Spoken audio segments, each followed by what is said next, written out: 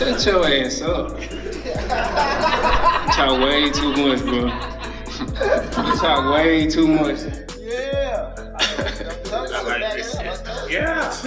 Gervonta Davis has been arrested after assaulting Errol Spence. The trouble started when Spence told Davis to be quiet during their press conference. Spence was frustrated with how much Davis was talking and didn't want him to speak any further. To make matters worse, Spence laughed at Davis in a way that felt disrespectful. This upset Davis so much that he got up from his chair and attacked Spence. Errol Spence is set to face Gervonta Davis in their upcoming fight, and during the press conference things seemed friendly at first. Both fighters appeared to be enjoying themselves, smiling and exchanging some light words. But is everything really as calm as it looks? Well, that's up for debate. What we do know for sure is that Davis didn't appreciate some of the things Spence said.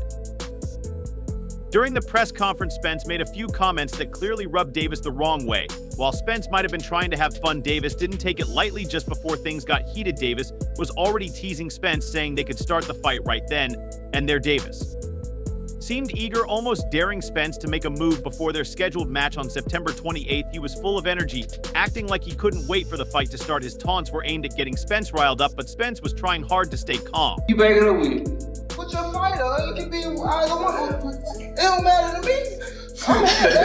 Yeah, you heard. But you don't fight nobody, bro. Okay. From the looks of it, Spence was doing his best to keep his cool. He didn't want to ruin the big fight they've been preparing for. Even though Davis kept pushing him, Spence held back, probably thinking it wasn't worth it to start something early. But if you looked closely, you could tell Spence was struggling to keep that calm. He was ready to jump in and take a swing if things went too far. Now, this is a perfect example of two fighters who just can't wait for their big day. They're so eager to get in the ring that they almost want to fight before the actual match. You can't really blame them. Though fighting is in their blood, and the excitement of the upcoming battle makes it hard for them to hold back. You see, Errol Spence said something during the press conference that really made Davis mad. He told everyone that the press conference was a waste of time, because in his mind, he already knows who's going to win the fight. Spence didn't stop there. He took a shot at Davis, saying that all Davis does is talk too much and never knows when to stop. Spence explained that Davis isn't really much of a boxer. He said Davis doesn't bring anything valuable to the sport, except his hard punches.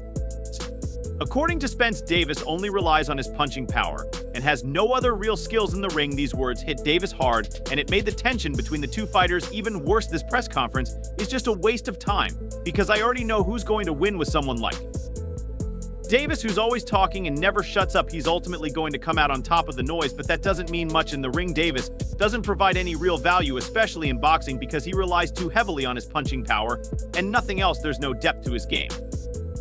Davis had his own thoughts about what Spence said. He couldn't understand how Spence could already know who would win the match when it hasn't even happened yet. Davis pointed out that the fight is still on September 28th, and no one can be sure of the outcome until then, even though he disagreed with Spence. Davis said he respected his prediction, but he thought Spence was completely wrong. Davis made it clear that he believes he will be the real winner. He explained that it doesn't matter what Spence says or predicts, because once they step into the ring, the only thing that matters is who fights better, and in Davis's mind, that person is him. He showed a lot of confidence, saying that he's ready to prove Spence wrong. How on earth would you know who's going to win the match? It hasn't even happened yet, not until September 28th. But hey, I respect your prediction, though I believe he's entirely wrong about it. Whether you make predictions or not, the real winner of the fight is still going to be me. I'll prove it in the ring. It's kind of strange how things have changed between these two fighters. Davis and Spence used to be really good friends, especially when they were just starting their boxing careers back then. Spence was one of Davis's biggest supporters. He often talked about how much potential Davis had